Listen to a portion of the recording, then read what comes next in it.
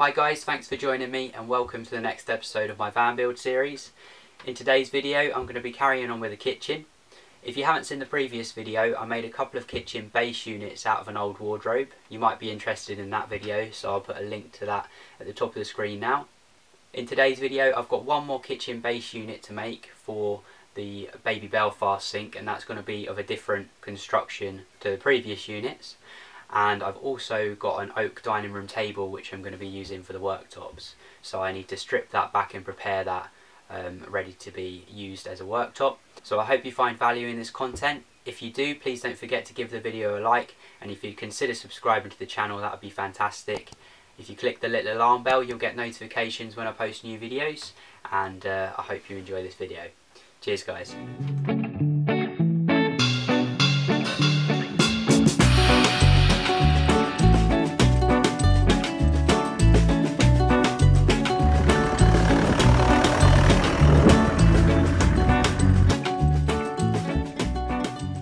I've just been to pick up this baby Belfast sink, or butler sink, whatever you want to call it.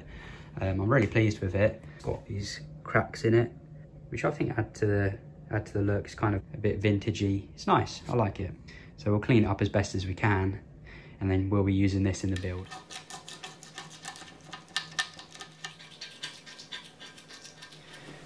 Cleaning out all these little holes.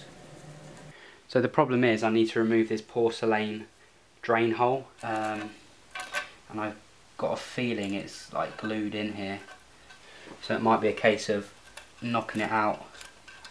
I want to replace it with one that's got a plug that you can put in it so I can fill the sink up. I'm going to have to do something else now because it's broken. Beautiful. Sorry, I got a bit carried away there. Didn't realise the camera wasn't focused. That's good. So we can put whatever insert we want in there now. I'm just going to use a plastic bag to plug this sink up. And then I've got some vinegar in here, and that's supposed to be good for cleaning porcelain, I think. We've also got loads of bicarbonate of soda, washing up liquid in here, and finally some boiling hot water.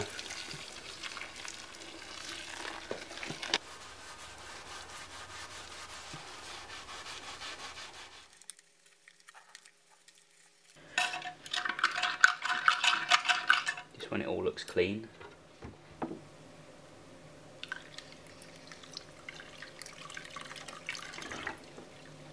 Need to unblock this overflow.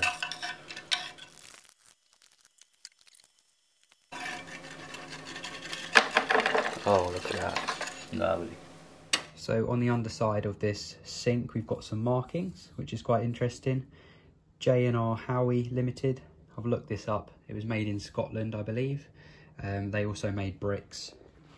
If you know anything else about it, please let me know in the comments. I'd love to hear from you. But there we go. So I need to build one more base unit for in here, and it's going to go across the door slightly. And I want to utilise this space for taking a clean water container in there, and you'll be able to access that from a little door on here. I built the sink base unit out of 25mm roofing batten, a common material I've used throughout the build. It's joined together using a combination of pocket hole screws and glue to make for a nice strong construction to support the baby Belfast sink. I do love this pocket hole jig. It's very handy.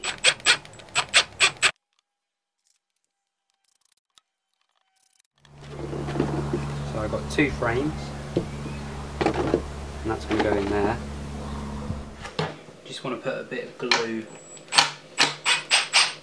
on these pocket hole joints.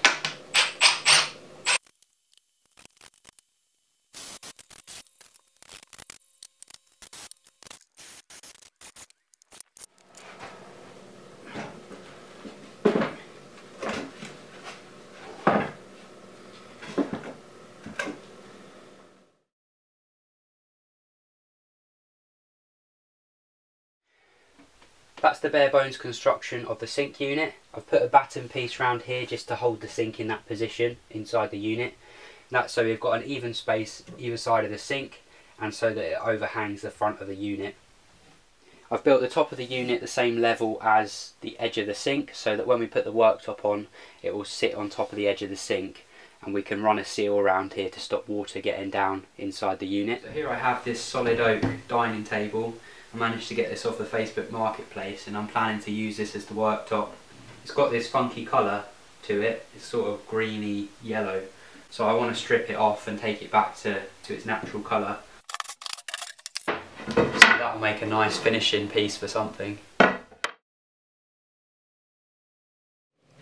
I'm going to be using some Nitromorse to remove the varnish off of this. How to use: paint it on, scrape it off. I haven't got any more paintbrushes, so I'm just going to use this sponge for now. Let's just chuck it on here. That's good. It's supposed to take 5 to 10 minutes, but it's already blistering. Right, let's try and scrape this off then. Wow. That's quite satisfying. Let's get a little bucket to put all this mess in.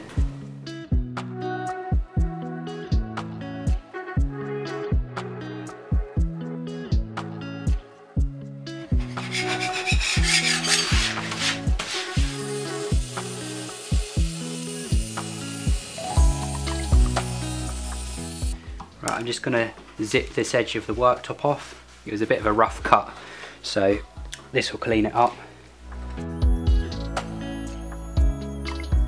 So I'm going to run the router around to round off the edge.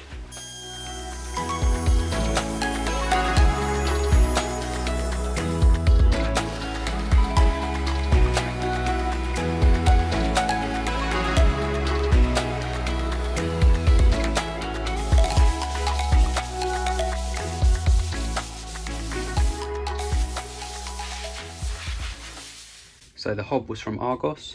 I'm really pleased with it. I think it looks of a good quality, and I didn't actually pay too much money for it. I ordered one off of Amazon before it turned up, and I didn't like the knobs. They were really plasticky, so I sent it back and I got this one, and I'm impressed with this one. It looks nice. It comes with natural gas nozzles in it, so you have to change these to LPG before you can use it, but it should be fine for in the van. This is the supply for the igniter, and I'm just going to put a plug on this and plug it in behind the fridge there. The next job is to cut a hole out in the worktop for this to go in, and I want to make sure it's in the right position. So I've got it in position where we want it, and I'm just going to use a pencil to mark around the edge, and we can make sure it's square with the worktop in a minute. It's marked out, I just need to go and cut it out.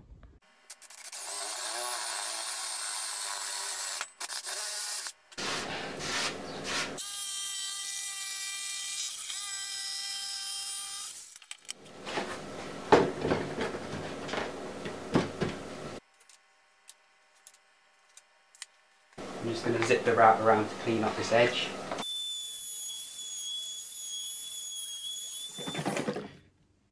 Bit of Osmo oil.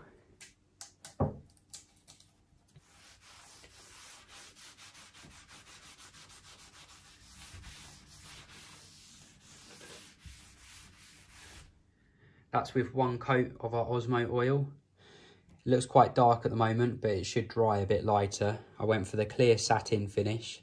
I like this finish because it looks classy, and it protects the wood. It makes it water repellent, so ideal for a worktop. That's the sink base unit in position. I need to decide whether I want the worktop sitting flush with the edge of the sink, whether I want it overhanging a little bit like that, or tucked away like that. But I think I'm going to go with it sitting flush with the edge of the sink, so that when I build the front of this unit out of this pine, we'll have a little bit of an overhang there, but not too much. So I think it will look neatest that way. I've got a little bit of an overhang around the edge of the sink here, so that when we seal the worktop to the sink, you won't be able to see the joint. I'm now going to take the dimensions from this template and mark it out on my oak, and then we can go about cutting it out nice and neatly using a router. I'm going to jigsaw out roughly close to the edge where I want my cutout, just to get rid of some of the material.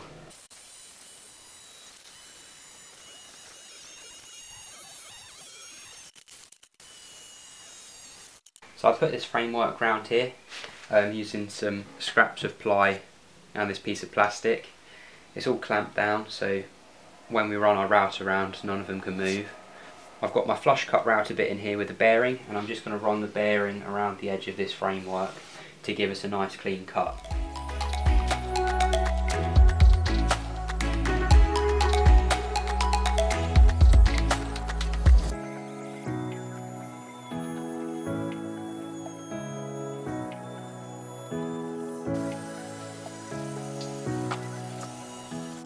This is a piece of worktop for the sink unit. I just need to put a beveled edge on this end and across the back. Then we can sand it down and give it a coat of Osmo oil.